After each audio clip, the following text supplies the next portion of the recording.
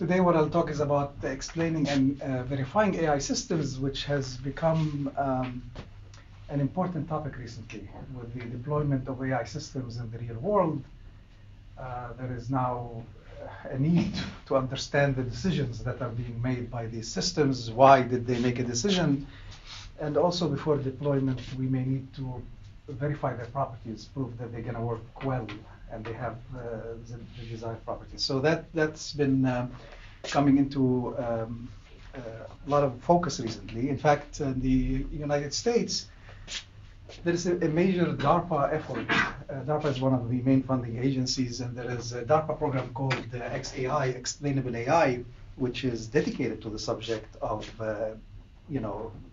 explanations. And this actually slide is directly from the website of that program, and basically kind of highlight the realities today, right? So we're using machine learning systems, but they tend to be opaque, non-intuitive and difficult for people to understand, and we use them in these applications, and then these are some of the questions that people are now asking, right? When the system makes a decision, why did you do that? Why not something else, and so on. The next slide shows the current practice and how it works, right? So you have some, when building kind of the mainstream systems today, which are the machine learning systems. So you have some training data, you do some learning, and then you learn a function. Now this learned function is an important term that, as you'll see throughout the talk, in the sense that the box that we eventually learn and use in practice is just a box that maps some inputs to outputs. And what we want to try to do is explain that particular function. So the next slide has perhaps the major insight behind our approach for explanation. So this is an example of a machine learning system, or what's known as a classifier. It is a type of a Bayesian network, known as a naive Bayesian network. It is meant to classify patients into pregnant or not. So you have 3 tests that you can do, a urine test, a blood test, and a scanning test. And then you get these results, or some of them, and then you compute the probability of pregnancy. And if this probability crosses a certain threshold, let's say 90%, if it's higher, then you would say, okay, this patient is pregnant. I'm classifying them as pregnant. Otherwise, not pregnant. This structure is what's known as the naive Bayes structure. And what these numbers do is quantify the relationship between the features or the test and what we call the class variables. So they represent the false positive and negative rates in this particular case.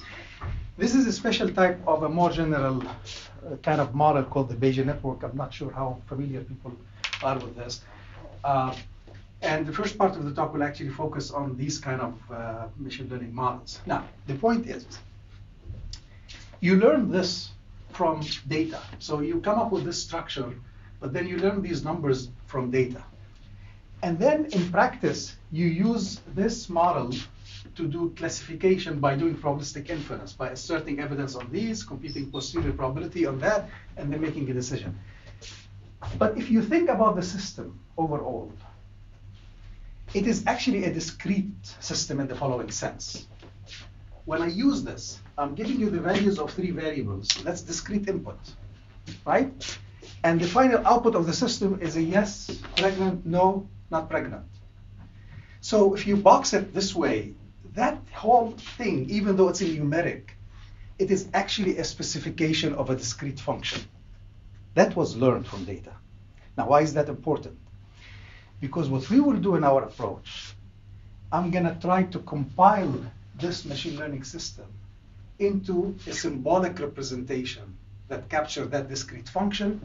And then I'm going to use symbolic methods on that symbolic representation to do the analysis I want, including explanation and verification.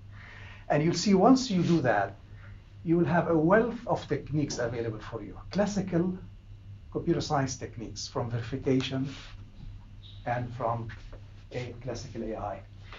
And in our approach, what we're going to do is we're going to capture this function using a decision graph.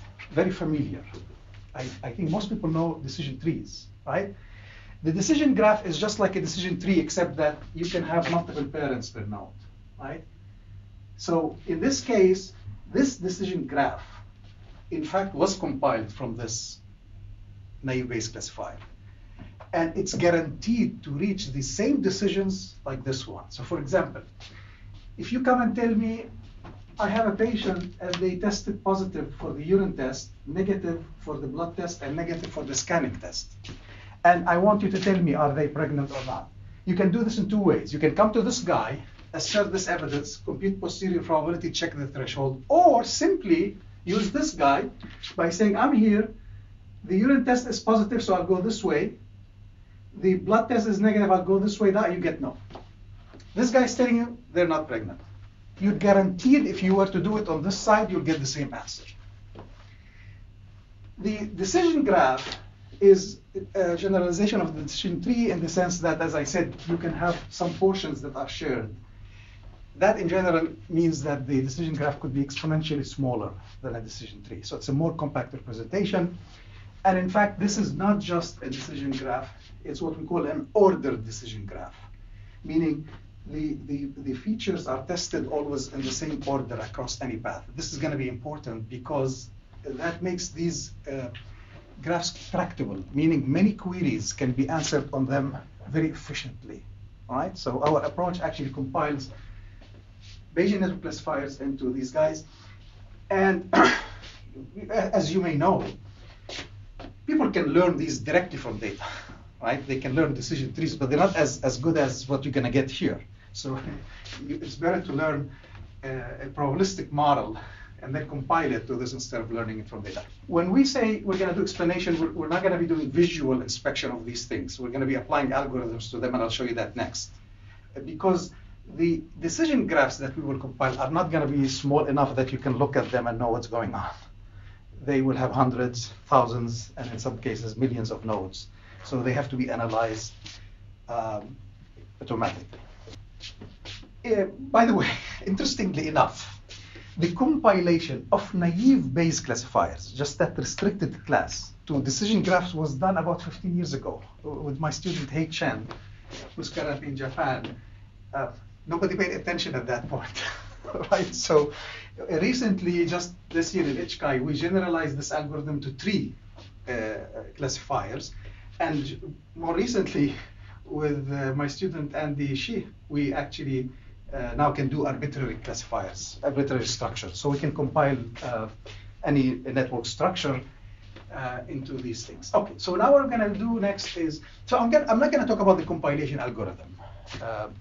What I will go into next is what can you do once you have the decision graph. But if people later want to hear about how the compilation algorithm works, I'll be happy to tell you. But I'm going to assume we got this guy. And again, we call it ordered decision diagram. And next, I'll show you what can you do. You're in heaven once you get one of these graphs. And just show you a few networks that we used in our experiments that I will, and some of the examples I'll show you later. This is a Bayesian network from the domain of educational testing. This was developed by a group in Prague, I think in collaboration with some group in Finland. It's trying to assess the competence of students, math skills. You can think of these as the different skills that the student has, and these are the features, which are questions, the beliefs that they have to answer. So the idea is, as I ask the students questions, they get the answers. I assert the answers as evidence. I compute the posteriors over these, and then based on that, I will make an assessment. So what this network is, it's actually 3 classifiers, right? You can think of each root node as its own classifier. So when I compile this, I give you 3 decision graphs, one for this, and one for that. And this is another network that we used from Microsoft research for diagnosing printing problems. And the third one we used, again, the ones I'm going to be mentioning later, is Bayesian network for diagnosing breast cancer based on mammography reports. And this is from Stanford Medical Informatics. That was developed. Again, these are the the evidence variables, and this is the class variable, as they call it, in which we used to do the. Okay, so just before we start, let me give you a sense. When you compile these into decision graphs, what we found is the sizes really vary. This was one of the surprising ones. This is the last one. When we compiled this, we got a small decision diagram. That's the whole thing. It only has 156 nodes, the decision graph that correspond to that classifier. But we found that sometimes the same classifier with the similar sizes, they can lead to decision graphs that can have hundreds or thousands or sometimes millions of nodes, because that all depends on the underlying logic and the numbers in the classifier. And just to give you a sense, we just, like our first algorithm, very recent, a few months old, we could at this point get something like 40 features. So we could successfully compile classifiers that have up to 40 features, which is interesting. Again, this is the full graph unlabeled for the cancer network. Okay, now what can you do once you have these decision graphs for the classifiers? So the first thing we did is explanation. And the explanation means the following. Again, you use the classifier, you say, I have this instance, and the classifier says, I'm classifying this way. And then you ask the question, why did you do that? Right? So we came up with two types of explanations. And this was just published at HKI in Sweden this summer. One thing we call the MC explanation. And this is oriented more towards what's known as monotonic classifiers. I'll explain what a monotonic classifier is in a little bit. But let's assume all of the features are either positive or negative. So they're either on or off, right? And let's assume that the more positive features you have, the more you're going to be making positive decisions. And negative features push for a negative decision. So this explanation says, the classifier says, I'm classifying this instance positively. And then you ask why, and then it will try to find the smallest number of positive features that are responsible for the decision. That means if you keep these, you can flip all of the others to negative, and the decision will not change. Right? I'll show you a concrete example in just a little bit. And there's another type of explanations that we propose, which is more general. It does not require or is not targeted towards monotonic classifiers. In this case, it's called PI explanations. Let's say you have 30 features, right? You observe their values, you make a classification. And I say, why did you do that? What this guy will do, will find you the smallest set of features. Doesn't matter whether they're on or off, or what their values are. The smallest set. That if you fix, you can do whatever you want with the other features, and the decision will not change. That means it is this small subset of features that are responsible for your decisions, and the others are all, in a way, irrelevant. This can be very important in practice. So let's take an example. The classifier I showed you for pregnancy is simple enough. There's only 3 features, and they're binary, so there's really 8 possible instances in this case. And so in this case, we went ahead and generated the explanation, but I'll illustrate one of you more concretely. So this is a patient, Susan, and she tested positive for scanning blood and urine. All of these came out positive, and then the classifier says pregnant. And then you ask, why did you conclude that Susan is pregnant? If you use the explanation that I just showed, the MC explanation, what you get back is because the scanning test came out positive. Look what happened here. There are 3 things that are positive, but the explanation says because the scanning test came out positive. What does that mean? That means the other 2 tests could have been negative, and I would still classify Susan as pregnant. So out of these 3, only this guy is the reason for the decision. Okay? This is interesting. Now, when you have too many features, you can imagine how important this is. Let me show you another example, a little bit more complex. Sally tested negative for scanning blood and urine. So all features came out negative, right? This classifier will classify, it should be Sally, not Susan. Why did you conclude that Sally is not pregnant? Okay, look what's the explanation. Because the scanning test and one of the blood and urine came out negative. So all of them are negative.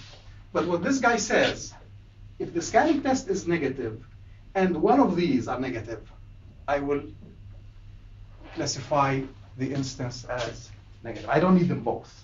It's just sufficient for one of them. And it's also telling you that if only scanning is negative, no, I will not classify negative. I need scanning and I need one of these two. Right? That's the explanation that you get out of this. The interesting thing is you can compute these explanations in linear time on the decision graph. What I'm going to do next is just quickly illustrate that process. This is just a run through how you can compute an explanation, just to give you a sense. If you were to implement this in practice, what do you have to do? What we do is we're going to try to illustrate a positive instance, and I want to try to explain this. The first step is you can convert the decision graph into a Boolean circuit, just like as you know it in digital logic, and ORs, and that's easy, straightforward. What does that mean, the conversion? That means if you give me an instance like this, on, off, on, and you want to know if it's positive or negative, you basically evaluate the circuit by setting these into zeros and ones and evaluating. If you get a 1 here, that means positive instance, right? Otherwise, it's not positive. So it is an equivalent representation for the positive instances, and then the algorithm runs on this. Now you can run it directly on the decision graph, but that's how we're doing it here.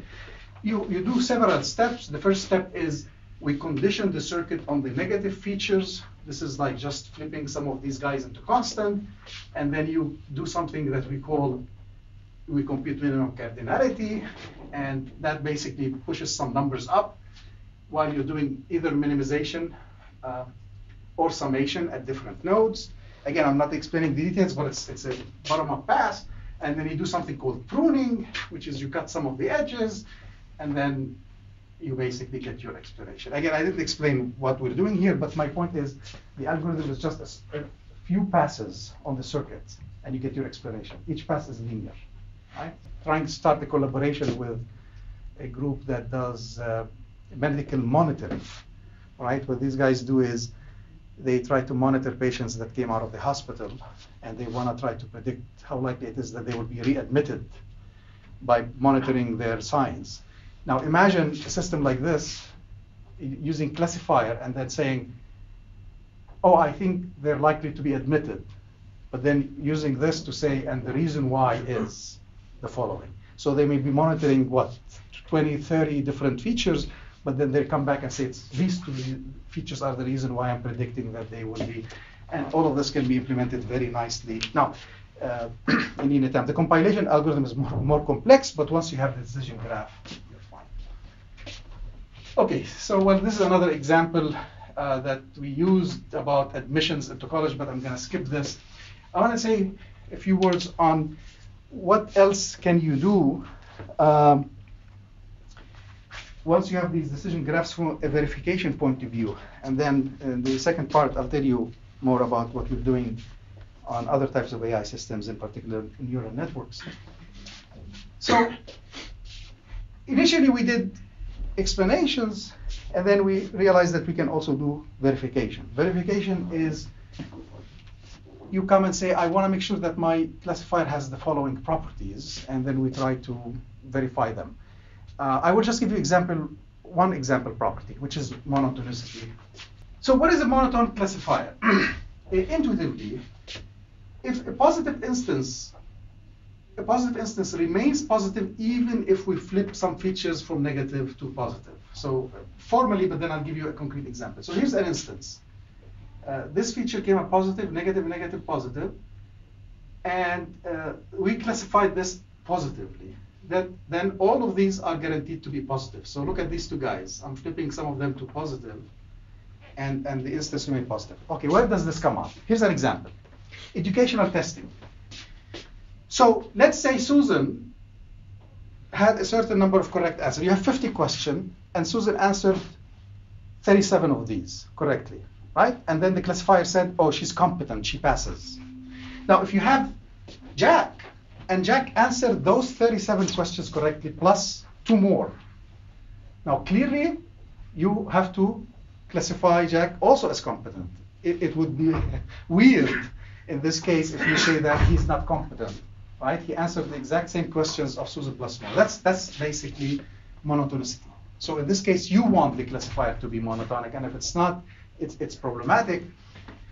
So it turns out that you can do this in quadratic time once you have the classifier.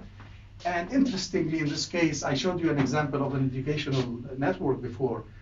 We used threshold of half, and in fact, we found that the classifier is not monotonic. And we were able to produce counter examples. Now, if you use a different threshold, then it may become monotonic. So you can think of the tools that you have here as a tool that can help you debug and refine your classifier by finding the right threshold.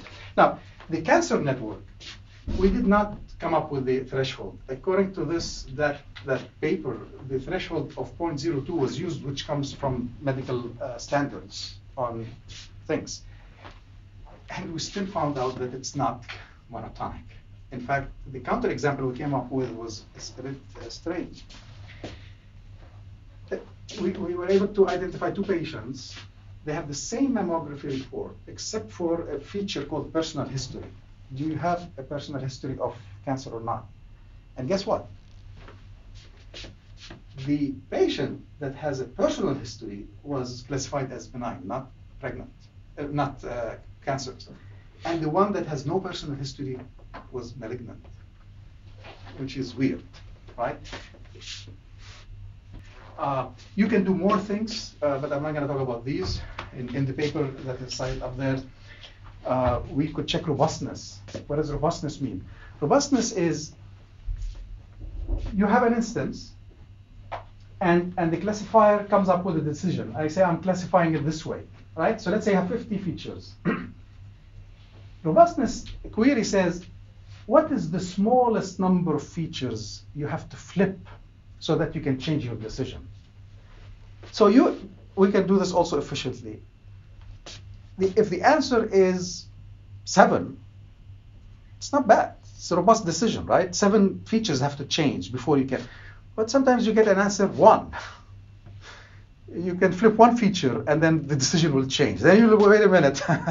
Before I commit and make something big, I want to try. Okay, this is robustness. You can do this very efficiently once you have the symbolic representation of the classifier.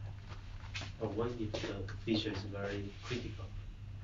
The feature? Yeah, the feature is critical. So if you flip that feature, the decision will change. Right.